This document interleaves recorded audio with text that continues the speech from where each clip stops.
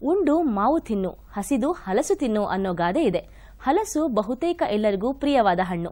ಈ ಹಣ್ಣಿನ ರುಚಿಯನ್ನ ಎಲ್ಲರೂ ಎಲ್ಲಾ ಕಾಲದಲ್ಲೂ ಸವಿಯಲಿ ಅನ್ನೋ ಕಾರಣಕ್ಕಾಗಿ ಇದರಲ್ಲಿ ಯಾವ ರೀತಿ ಮೌಲ್ಯವರ್ಧನೆ ಮಾಡೋದು ಮತ್ತು ಯಾವ ಯಾವ ಉತ್ಪನ್ನಗಳನ್ನು ತಯಾರಿಸಬಹುದು ಅನ್ನೋದನ್ನ ಈಗ ನೋಡೋಣ.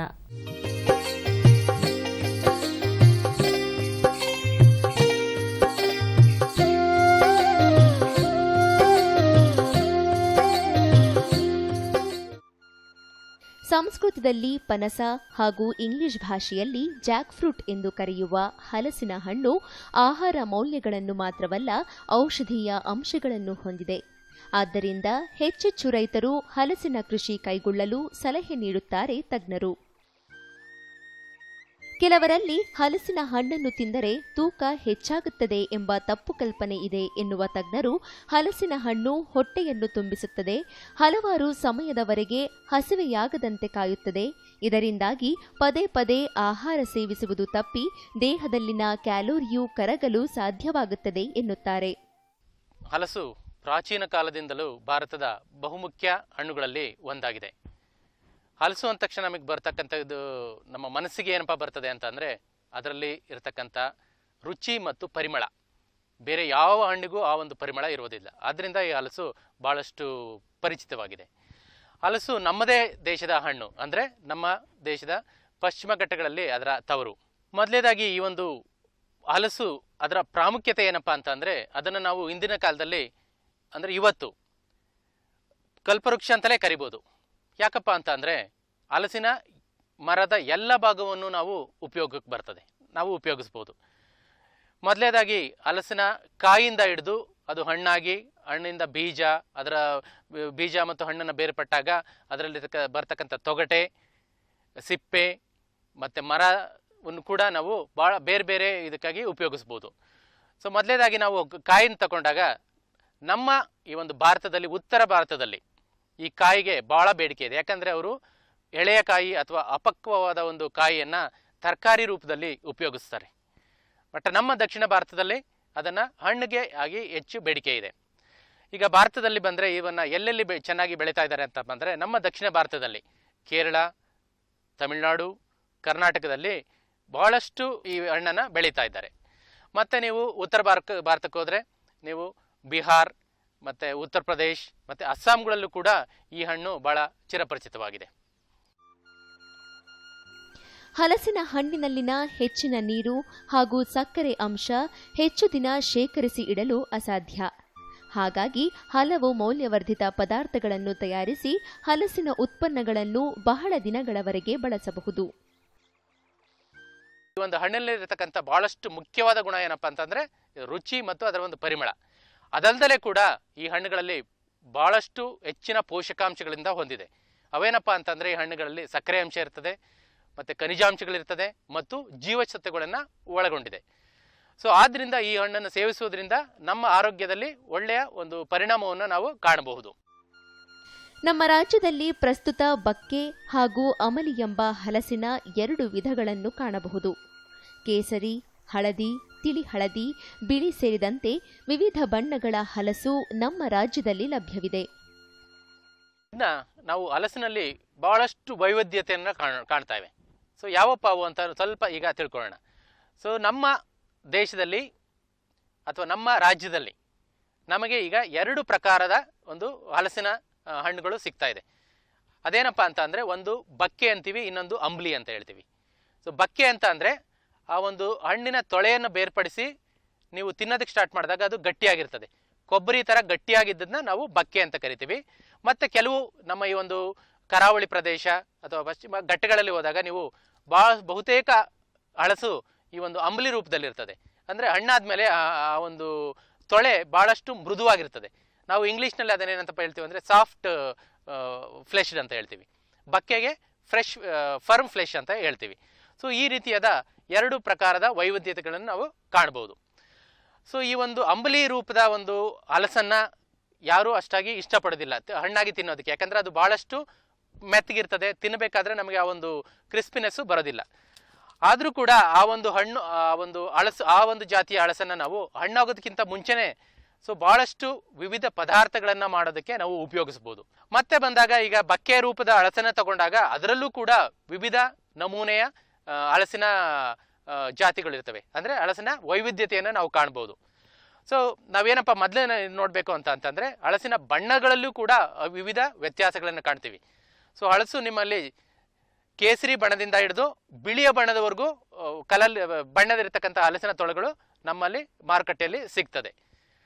ಸೊ ಕೇಸರಿ ಬಣ್ಣದ ಒಂದು ಹಲಸಿನ ಹಣ್ಣಿಗೆ ಬಹಳಷ್ಟು ಬೇಡಿಕೆ ಇದೆ. ಯಾಕಪ್ಪ ಅಂತಂದರೆ ಯಾವುದೇ ಒಂದು ಹಣ್ಣಾಗಲಿ ಆ ಒಂದು ಬಣ್ಣದ ಮೇಲೆ ಅದರ ಒಂದು ಆಕರ್ಷಣೆ ಅವಲಂಬಿತವಾಗಿರ್ತದೆ. ಸೊ ಕೇಸರಿ ಬಣ್ಣ ಏನಪ್ಪ ಅಂತಂದರೆ ಮತ್ತೆ ನಮ್ಮಲ್ಲಿ ವಿಜ್ಞಾನ ಏನು ಹೇಳ್ತದೆ ಅಂತಪ್ಪ ಅಂದರೆ ಕಿತ್ತಳೆ ಅಥವಾ ಕೇಸರಿ ಬಣ್ಣದಿಂದ ಇರತಕ್ಕಂಥ ಯಾವುದೇ ಹಣ್ಣುಗಳಲ್ಲಿ ಈ ಒಂದು ಜೀವಸತ್ವ ಹೆಚ್ಚಿಗೆ ಇರ್ತದೆ ಅಂತ ಹೇಳ್ಬಿಟ್ಟು. ಅಂದರೆ ಅದಕ್ಕೆ ಕಾರಣ ಅದರಲ್ಲಿರ್ತಕ್ಕಂಥ ಒಂದು ಕಲರ್ ಅಥವಾ ಬಣ್ಣ ಕೊಡುವ ಒಂದು ಪಿಗ್ಮೆಂಟ್ ಅಂತ ಹೇಳ್ತೀವಿ, ಬೀಟಾ ಕ್ಯಾರೋಟಿನ್ ಅಂತ ಹೇಳ್ಬಿಟ್ಟಿವಿ. ಆ ಬೀಟಾ ಕ್ಯಾರೋಟಿನ್ ಅಂಶ ಜಾಸ್ತಿ ಇರ್ತದೆ ಹಳದಿ ಮತ್ತು ಕೇಸರಿಲಿ ಇರ್ತಕ್ಕಂಥ ಹಣ್ಣುಗಳಲ್ಲಿ. ಮತ್ತೆ ಆ ಒಂದು ಕೇಸರಿನ ಬಿಟ್ಟು ನಮ್ಮಲ್ಲಿ ಕಡು ಹಳದಿ ಇರತಕ್ಕಂಥ ತೊಳೆಗಳು ಸಿಗ್ತದೆ, ದೆನ್ ಹಳದಿ ಸಿಗ್ತದೆ, ಮತ್ತೆ ತಿಳಿ ಹಳದಿ, ಅದೇ ರೀತಿ ಬಿಳಿ ಬಣ್ಣ ಇರ್ತಕ್ಕಂಥ ಒಂದು ತೊಳೆಗಳು ಕೂಡ ನಮ್ಮಲ್ಲಿ ಸಿಗ್ತದೆ. ಸೊ ಇದು ಆ ಒಂದು ಬಣ್ಣಗಳ ಮೇಲೆ ವೈವಿಧ್ಯತೆ ಇದೆ. ಮತ್ತೆ ಅದೇ ಒಂದು ತೊಳೆಗಳಲ್ಲಿ ನಮ್ಮ ಸಕ್ಕರೆಯ ಅಂಶ ಅದು ಕೂಡ ಬಹಳಷ್ಟು ಬೇರೆ ಬೇರೆಯಾಗಿರ್ತದೆ. ಸೊ ಅದು ನಮ್ಮ ಬೆಳೆಯತಕ್ಕಂಥ ವಾತಾವರಣದ ಮೇಲೆ ಅದರ ಒಂದು ಸಕ್ಕರೆಯ ಅಂಶ ಅವಲಂಬಿಸಿರ್ತದೆ. ಕೆಲವು ಹಲಸಿನಲ್ಲಿ ಆ ಒಂದು ಸಕ್ಕರೆಯ ಅಂಶ 18ರಿಂದ 19% ಇರ್ತದೆ. ಅದೇ ನೀವು ಈ ಕಡೆ ಮೈದಾನ ಪ್ರದೇಶದಲ್ಲಿ ಬಂದಾಗ, ಈಗ ನಮ್ಮಲ್ಲಿ ಕೋಲಾರದಲ್ಲಿ ಒಂದು ಹಾರ್ಟಿಕಲ್ಚರ್ ತೋಟಗಾರಿಕಾ ಮಹಾವಿದ್ಯಾಲಯದಲ್ಲಿ ಒಂದು ಹಾರ್ಟಿಕಲ್ಚರ್ ಫಾರ್ಮ್ ಇದೆ. ಅದರಲ್ಲಿ ನರ್ಸರಿ ಜಾಕ್ ಗಾರ್ಡನ್ ಅಂತ ಒಂದು ಬಹಳ ಉತ್ಕೃಷ್ಟ ತಳಿಯಾದ ಒಂದು ಹಲಸಿನ ಮರಗಳು ಇರ್ತದೆ. ಸೊ ಅದರಲ್ಲಿ ನೀವು ಪರೀಕ್ಷೆ ಮಾಡಿದಾಗ ಅದರಲ್ಲಿ ಇರ್ತಕ್ಕಂಥ ಒಂದು ಸಕ್ಕರೆ ಅಂಶ 35ರಿಂದ 38ವರೆಗೂ ನಮಗೆ ಕಂಡು ಬಂದಿದೆ. ಸೊ ಈ ಒಂದು ನಿಟ್ಟಿನಲ್ಲೂ ಕೂಡ ಅದರ ವೈವಿಧ್ಯ ಇದೆ. ಮತ್ತೇನಪ್ಪ ಅಂತಂದರೆ ಅದರಲ್ಲಿ ಇರ್ತಕ್ಕಂತಹ ಆಸಿಡ್ ಅಂಡ್ ಶುಗರ್ ಬ್ಲೆಂಡ್ ಅಂತ ಹೇಳ್ತೀವಿ ನಾವು. ಆ ಒಂದು ಚೆನ್ನಾಗಿದ್ದಾಗ ಮಾತ್ರ ನಮಗೆ ಅದರಲ್ಲಿ ಇರ್ತಕ್ಕಂಥ ಪರಿಮಳ ಚೆನ್ನಾಗಿ ಬರ್ತದೆ. ಹಲಸಿನ ಗುಣಮಟ್ಟ ಕಟಾವಿನ ಸಮಯದ ಮೇಲೂ ನಿರ್ಧರಿಸಿರುತ್ತದೆ ಎನ್ನುವ ತಜ್ಞರು ಪಕ್ವಗೊಂಡ ಹಲಸಿನ ಹಣ್ಣುಗಳನ್ನು ಕಂಡುಹಿಡಿಯುವ ಬಗೆಯನ್ನು ಈ ರೀತಿ ವಿವರಿಸುತ್ತಾರೆ. ಮೊದಲನೇದಾಗಿ ನಾವೇನಪ್ಪ ನೋಡಬೇಕು ಅಂತಂದರೆ ಹಣ್ಣಿನ ಬಣ್ಣ ಕಡು ಹಸಿರಿನಿಂದ ತಿಳಿ ಹಸಿರಿಗೆ ತಿರುಗ್ತದೆ ಬಣ್ಣ. ಮತ್ತೆ ಎರಡನೇದಾಗಿ ಅದರಲ್ಲಿರ್ತಕ್ಕಂಥ ಮುಳ್ಳುಗಳು. ಸೊ ಮುಳ್ಳುಗಳು ಅಗಲವಾಗಿ ಹರಡ್ಕೊಂಡಿದ್ರೆ ಅದು ಮಾಗಿದೆ, ಅಂದರೆ ಕಟಾವು ಮಾಡ್ಬೋದು ಅಂತ ಹೇಳ್ಬಿಟ್ಟು. ಮತ್ತೆ ಮೂರನೇದೇನಪ್ಪ ಅಂತ ಅಂದರೆ ನಾವು ಬೆರಳಿಂದ ಅದನ್ನು ಬಡಿದಾಗ ಅದರಲ್ಲಿ ಡಬ್ ಡಬ್ ಅಂತ ಒಂದು ಶಬ್ದ ಬರುತ್ತೆ. ನಿಮ್ಗೆಲ್ಲರೂ ಗೊತ್ತಾಗಿರ್ಬೋದು ಈ ಒಂದು ಹಣ್ಣಾದಾಗ ಯಾವ ಒಂದು ಶಬ್ದ ಬರುತ್ತೆ. ಆದ್ದರಿಂದ ಕೂಡ ನಾವು ಆ ಒಂದು ಹಣ್ಣನ್ನು ಕಟಾವು ಮಾಡೋದಕ್ಕೆ ಒಂದು ಸೂಚನೆ. ಮತ್ತಿನ್ನೊಂದೇನಪ್ಪ ಅಂದರೆ ಹಣ್ಣಾಗಿದ್ದರೆ ನಿಮ್ಗೆಲ್ಲರಿಗೂ ಗೊತ್ತಿರೋ ಹಾಗೆ ಅದರಲ್ಲಿರ್ತಕ್ಕಂಥ ಪರಿಮಳ ನಾವು ವಾಸನೆ ಅಂತ ಹೇಳ್ತೀವಿ. ವಾಸನೆ ಬಂದಾಗಲೂ ಕೂಡ ಅದು ಹಣ್ಣಾಗಿದೆ ಅಂತ ಹೇಳ್ಬಿಟ್ಟು ನಮಗೆ ಗಮನಕ್ಕೆ ಬರ್ತದೆ. ಸೊ ಈ ಒಂದು ರೀತಿಯಲ್ಲಿ ನೋಡಿ ಕಟಾವು ಮಾಡಿದಂಥ ಹಣ್ಣನ್ನು ನಾವು ಶುಚಿಯಾಗಿ ಚೆನ್ನಾಗಿ ತೊಳೆದು ಅದನ್ನು ಗಾಳಿಗೆ ಆರಿಸಿದ ಮೇಲೆ ಒಳ್ಳೆಯ ಒಂದು ಹರಿತವಾದ ಒಂದು ಚಾಕುವಿಂದ ಅದನ್ನು ಕಟ್ ಮಾಡಿ ನಮ್ಮ ಕೈಯಲ್ಲಿ ಕೆಲವರೆಲ್ಲ ನಿಮಗೆಲ್ಲ ಗೊತ್ತಾಗಿದೆ ಅದನ್ನು ಎಣ್ಣೆ ಹಾಕ್ಕೊಂಡು ಇದು ಮಾಡ್ತಿರ್ತಾರೆ.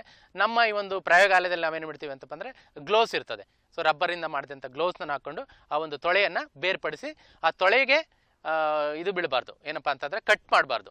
ಯಾಕಂದರೆ ತೊಳೆನೂ ಗಾಯ ಏನಾಯ್ತಪ್ಪ ಅಂತಂದರೆ ಅದರಲ್ಲಿ ಇರತಕ್ಕಂಥ ಒಂದು ಉಸಿರಾಟ ಕ್ರಿಯೆ ಜಾಸ್ತಿ ಆಗಿಬಿಟ್ಟು ಅದು ಭಾಳ ದಿನ ಇಡೋದಕ್ಕೆ ಆಗೋದಿಲ್ಲ.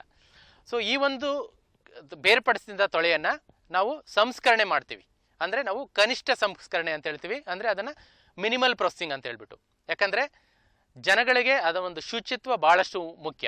ಆ ಒಂದು ಚೆನ್ನಾಗಿ ಬೇರ್ಪಡಿಸಿದಂಥ ತೊಳೆಗಳನ್ನು ಕನಿಷ್ಠ ಸಂಸ್ಕರಣೆ ಮಾಡಿ, ಅಂದರೆ ಕನಿಷ್ಠ ಸಂಸ್ಕರಣೆ ಅಂದರೆ ಭಾಳಷ್ಟು ಅತಿ ಕಡಿಮೆ ಸಂಸ್ಕರಣೆ ಮಾಡ್ತೀವಿ. ಅಂದರೆ ಆ ಒಂದು ತೊಳೆಗಳಿಗೆ ಸ್ವಲ್ಪ ಟ್ರೀಟ್ಮೆಂಟು ಕೊಟ್ಬಿಟ್ಟು ಅದನ್ನು ಚೆನ್ನಾಗಿರ್ತಕ್ಕಂಥ ಪ್ಯಾಕ್ ಮಾಡಿ ಅದನ್ನು ಒಳ್ಳೆಯ ಕಡಿಮೆ ಪ್ರಮಾಣ, ಅಂದರೆ ಲೋ ಟೆಂಪ್ರೇಚರ್ ಅಂತ ಹೇಳ್ತೀವಿ, ಕಡಿಮೆ ಉಷ್ಣಾಂಶ ಇರೋ ಪ್ರದೇಶದಲ್ಲಿ ಶೇಖರಣೆ ಮಾಡಿದ್ರೆ ಅದು ನಿಮಗೆ 1 ವಾರದಿಂದ 3 ವಾರದವರೆಗೂ ಕೂಡ ಅದು ಕೆಡದಲೇ ಹಾಗೆ ಉಳಿದಿರ್ತದೆ.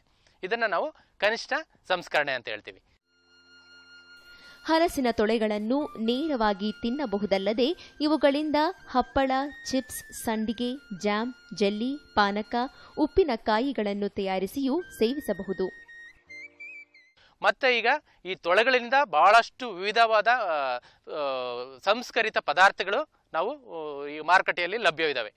ಅಂತ ಅಂದರೆ ಸಂಸ್ಕರಣೆ ಏನಪ್ಪ ಅಂತ ಅಂದರೆ ಅದರ ಒಂದು ರೂಪವನ್ನು ಬದಲಾಯಿಸೋದು. ಈಗ ಹಣ್ಣಿರುತ್ತೆ, ಹಣ್ಣನ್ನು ನೀವು ಭಾಳ ದಿನ ಹಾಗೆ ಕೆಡದಲೇ ಇಡೋದಕ್ಕೆ ಆಗೋದಿಲ್ಲ. ಕಾರಣ ಏನಪ್ಪ ಅಂತಂದರೆ ಅದರಲ್ಲಿ ಹೆಚ್ಚಿನ ತೇವಾಂಶ ಇರ್ತದೆ, ಮತ್ತು ಅದರಲ್ಲಿ ಹೆಚ್ಚಿನ ಸಕ್ಕರೆ ಅಂಶ ಇರೋದ್ರಿಂದ ಕ್ರಿಮಿಕೀಟಗಳು ಅದರ ಮೇಲೆ ಆಕ್ರಮಣ ಮಾಡಿ ಅದನ್ನು ಭಾಳ ಬೇಗ ಕೆಟ್ಟೋಗ್ತದೆ. ಆದ್ದರಿಂದ ಹಣ್ಣು ಜಾಸ್ತಿ ಇದ್ದಾಗ ನಾವೇನು ಮಾಡ್ತೀವಿ, ಹಣ್ಣಿನಿಂದ ನಾವು ಜಾಮ್ ಮಾಡ್ಕೋಬೋದು. ಅದು ಭಾಳ ಚಿಕ್ಕದ ಸಿಂಪಲ್ ಆದ ಒಂದು ಪ್ರೊಸೀಜರು. ಮತ್ತು ಜಾಮಿನಿಂದ ಜ್ಯೂಸ್ ಮಾಡ್ಬೋದು, ಹಣ್ಣಿಂದ ಜ್ಯೂಸ್ ಮಾಡ್ಬೋದು. ಮತ್ತು ಇನ್ನೂ ಕೆಲವು ಬಲಿತಕಾಯಿಂದ, ಹಣ್ಣಾಗದಲ್ಲೇ ಇರ್ತಕ್ಕಂಥ ಬಲಿತಕಾಯಿಂದ ನಾವು ಚಿಪ್ಸ್ ಮಾಡ್ಬೋದು, ಹಪ್ಪಳ ಮಾಡ್ಬೋದು, ಕ್ಯಾಂಡಿ ಮಾಡ್ಬೋದು. ಆದ್ದರಿಂದ ಈ ರೀತಿಯಾಗಿ ವಿವಿಧ ಪದಾರ್ಥಗಳನ್ನು ನಾವು ಮಾಡ್ಬೋದು. ಮತ್ತು ನಾವು ಇನ್ನು ಈ ಒಂದು ಹಣ್ಣಿನ ಬೇರ್ಪಡಿಸಿದ ಮೇಲೆ ಅದರಲ್ಲಿ ಉಳಿದಿರ್ತಕ್ಕಂಥ ಈ ಒಂದು ಸಿಪ್ಪೆ ಅಥವಾ ಯಾವ ರೀತಿಯಾಗಿ ಉಪಯೋಗಿಸಬಹುದು ಒಂದು ಅಂದರೆ, ಈ ಒಂದು ಸಿಪ್ಪೆಯಲ್ಲಿ ಭಾಳಷ್ಟು ಹೆಚ್ಚಿನ ಪೆಕ್ಟಿನ್ ಅಂಶ ಇರ್ತದೆ. ಆದ್ದರಿಂದ ಈ ಒಂದು ಸಿಪ್ಪೆಯಿಂದ ಅಂದರೆ ಹಣ್ಣನ್ನು ಬೇರ್ಪಡಿಸಿ, ಹಣ್ಣು ಮತ್ತು ಬೀಜವನ್ನು ಬೇರ್ಪಡಿಸಿದ ಮೇಲೆ ಉಳಿದಿರ್ತಕ್ಕಂಥ ಸಿಪ್ಪೆಯಿಂದ ನಾವು ಪೆಕ್ಟಿನ್ನ ನಾವು ಬೇರ್ಪಡಿಸಿದಾಗ ಅದು ಬೇರೆ ಬೇರೆ ಕೆಲಸಕ್ಕೆ ನಾವು ಉಪಯೋಗಿಸ್ಬೋದು. ಮತ್ತು ಈ ಒಂದು ಹಣ್ಣನ್ನು ತಿಂದ ಮೇಲೆ ಬೀಜ ಉಳಿತದೆ.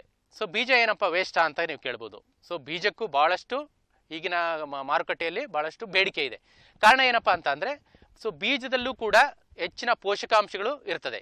ಅಂದರೆ ನಾವು ಪ್ರೋಟೀನ್ ಅಂತ ಏನು ಹೇಳ್ತೀವಲ್ಲ, ಪ್ರೋಟೀನು, ಅದರಲ್ಲೂ ಕೂಡ ಜಾಕ್ಲಿನ್ ಅಂತ ಒಂದು ಪ್ರೋಟೀನ್ ಭಾಳಷ್ಟು ವೈದ್ಯಕೀಯ ರಂಗದಲ್ಲಿ ಭಾಳಷ್ಟು ಅಂದರೆ ಹೆಸರು ಮಾಡೈತೆ.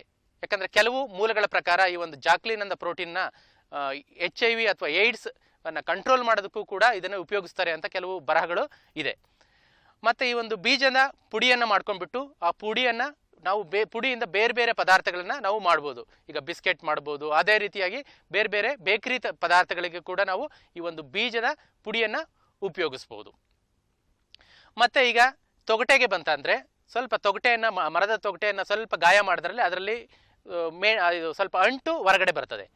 ಸೊ ಆ ಅಂಟನ್ನು ಕೂಡ ನಾವು ವಿವಿಧ ಕಾರ್ಖಾನೆಗಳಲ್ಲಿ ಬೇರೆ ಬೇರೆ ಪದಾರ್ಥ ತಯಾರಿಸೋದಕ್ಕೆ ನಾವು ಉಪಯೋಗಿಸ್ಬೋದು. ನಮ್ಮ ಮನೆಗಳಲ್ಲೇ ಏನಾದರೂ ಮೊಳಕೆ ಅಥವಾ ಏನಾದರೂ ಇದು ಒಡೆದೋಗಿ ತೂತ ಬಿದ್ದದ್ದು ಅಂದರೆ ಆ ಒಂದು ಅಂಟನ್ನು ತಗೊಂಡು ನಾವು ಅದನ್ನು ಮೆತ್ತಿ ಅದನ್ನು ಸೀಲ್ ಮಾಡ್ಬೋದು. ಮತ್ತು ಈ ಒಂದು ಗಿಡ ಏನಪ್ಪ ಮರ ಆಗಿ ಭಾಳಷ್ಟು ದಿನ ಆಯಿತು, ಅದಾದಮೇಲೆ ಅದು ಹಣ್ಣುಗಳನ್ನು ಬಿಡ್ತಾ ಇಲ್ಲ, ಅದು ಕಟ್ ಮಾಡೋ ಒಂದು ಸ್ಟೇಜ್ ಬಂತು, ಅಥವಾ ಏನೋ ಗಾಳಿಗೆ ಅಥವಾ ಯಾವುದೋ ಒಂದು ಇದು ರೋಗ ಬಂದು ಬಿದ್ದೋದ್ಮೇಲೂ ಕೂಡ ಅದಕ್ಕೂ ಭಾಳ ಬೇಡಿಕೆ ಇದೆ. ಯಾಕಪ್ಪ ಅಂದರೆ ಇದರಲ್ಲಿ ಇರ್ತಕ್ಕಂಥ ಒಂದು ಕಟ್ಟಿಗೆ ಭಾಳ ಗಟ್ಟಿಯಾಗಿರ್ತದೆ. ಆ ಒಂದು ಕಟ್ಟಿಗೆಯನ್ನು ಉಪಯೋಗಿಸಿ ನಾವು ಹಲವು ಪೀಠೋಪಕರಣಗಳನ್ನು ನಾವು ತಯಾರು ಮಾಡ್ತಿದ್ದೇವೆ. ಸೊ ಅದಕ್ಕೂ ಕೂಡ ಈ ಒಂದು ಹಲಸು ಭಾಳ ಬೇಡಿಕೆ ಇದೆ. ಇತ್ತೀಚಿನ ದಿನಗಳಲ್ಲಿ ಈ ಒಂದು ಹಲಸಿನ ಬೇಡಿಕೆ ಭಾಳಷ್ಟು ಇದೆ. ಕಾರಣ ಏನಪ್ಪ ಅಂತಂದರೆ, ಅದರಲ್ಲಿ ಇರ್ತಕ್ಕಂಥ ಒಂದು ಒಳ್ಳೆಯ ಗುಣಗಳು, ಪೌಷ್ಟಿಕಾಂಶಗಳು ಜನಗಳಿಗೆ ತಿಳುವಳಿಕೆ ಆಗಿದೆ. ಸೊ ಅದರ ಒಂದು ಇದನ್ನು ಗಮನದಲ್ಲಿ ಇಟ್ಕೊಂಡು ನಮ್ಮ ವಿಶ್ವವಿದ್ಯಾಲಯಗಳು ಅದರಲ್ಲೇ ಭಾಳಷ್ಟು ಕೆಲಸದಲ್ಲೇ ತೊಡ್ಕೊಂಡು ಒಳ್ಳೊಳ್ಳೆಯ ತಳಿಗಳನ್ನು ಐಡೆಂಟಿಫೈ ಮಾಡಿದ್ದಾರೆ. ಸೊ ನೀವು ನೋಡಿರ್ಬೋದು, ಅಂಟುರಹಿತ ಅಂದರೆ ಗಮ್ಲೆಸ್ ಜಾಕ್ ಅಂತ ಹೇಳ್ಬಿಟ್ಟು ಅದನ್ನು ನಾವು ತಗೊಂಡೋಗಿ ನೀವು ಕಟ್ ಮಾಡೋದು ಭಾಳಷ್ಟು ಸುಲಭ, ಆ ರೀತಿ ಬಂದಿದೆ. ಮತ್ತು ಅದರಲ್ಲಿ ಕೂಡ ಒಳ್ಳೊಳ್ಳೆಯ ತಳಿಗಳು ಅಂತಂದರೆ ಗೂಟಿ ಅಥವಾ ನಾವೇನು ಹೇಳ್ತೀವಲ್ಲ ಗ್ರಾಫ್ಟೆಡ್ ಪ್ಲ್ಯಾಂಟ್ಸು ಸಿಗ್ತಾ ಇದೆ. ಅದನ್ನು ಹಾಕೋದ್ರಿಂದ ನಿಮಗೆ 2 ಇಂದ 3 ವರ್ಷದಲ್ಲೇ ನಿಮಗೆ ಹಣ್ಣು ಆಗುತ್ತೆ, ಅಂದರೆ ಗಿಡದಲ್ಲಿ ಹಣ್ಣು ಸಿಗುತ್ತೆ. ಸೊ ಈ ಒಂದು ಎಲ್ಲ ಒಂದು ವೈಜ್ಞಾನಿಕ ಡೆವಲಪ್ಮೆಂಟ್ಸ್ ಏನಾಗಿದೆಯಲ್ಲ ಅದನ್ನೆಲ್ಲ ಉಪಯೋಗಿಸ್ಕೊಂಡ್ಬಿಟ್ಟು ರೈತರು ಈ ಒಂದು ಹಲಸಿನ ಬೇಡಿಕೆ ಭಾಳ ಇರೋದನ್ನ ಗಮನದಲ್ಲಿ ಇಟ್ಕೊಂಡು ಒಳ್ಳೆಯ ಜಾತಿಯ ಹಲಸಿನ ಸಸ್ಯಗಳನ್ನು ಬೆಳೆದು ಅದರಲ್ಲಿ ಒಳ್ಳೆಯ ಹಣ್ಣುಗಳನ್ನು ಬೇರ್ಪಡಿಸಿ ಕನಿಷ್ಠ ಸಂಸ್ಕರಣೆ ಅಂತ ಹೇಳ್ತೀವಿ, ಅಥವಾ ಅದರಿಂದ ಬೇರೆ ಬೇರೆ ಆದ ಪದಾರ್ಥಗಳನ್ನು ಮಾಡಿ ನೀವು ಮಾರುಕಟ್ಟೆಯಲ್ಲಿ ಸಪ್ಲೈ ಮಾಡಿದ್ದೆ ಅದರಲ್ಲಿ ಅದಕ್ಕೆ ಒಳ್ಳೆಯ ಬೇಡಿಕೆ ಇದೆ. ಸೊ ಗ್ರಾಹಕರಿಗೂ ಒಳ್ಳೆಯ ತೃಪ್ತಿ ಸಿಗುತ್ತೆ, ಮತ್ತು ನಿಮಗೆ ರೈತರಿಗೆ ಒಳ್ಳೆಯ ಆದಾಯ ಬರೋದರಲ್ಲಿ ಬಹಳ ಸಂಶಯವೇ ಇಲ್ಲ. ಈ ರೀತಿ ಬೇರ್ಪಡಿಸಿದ ಹಲಸಿನ ತೊಳೆಗಳ ಸಂಸ್ಕರಣೆ ಅತಿ ಮುಖ್ಯ. ಹಾಗೂ ಇತ್ತೀಚಿನ ದಿನಗಳಲ್ಲಿ ಹಲಸಿನಲ್ಲಿ ಬೇಡಿಕೆ ಹೆಚ್ಚುತ್ತಿದ್ದು, ತಜ್ಞರ ಮಾರ್ಗದರ್ಶನದೊಂದಿಗೆ ವೈಜ್ಞಾನಿಕ ಅಂಶಗಳನ್ನು ಗಮನದಲ್ಲಿಟ್ಟುಕೊಂಡು ಹಲಸು ಹಣ್ಣಿನ ಕೃಷಿಯನ್ನು ಮಾಡಿದ್ದೇ ಆದಲ್ಲಿ ರೈತರು ಲಾಭ ಗಳಿಸಬಹುದು.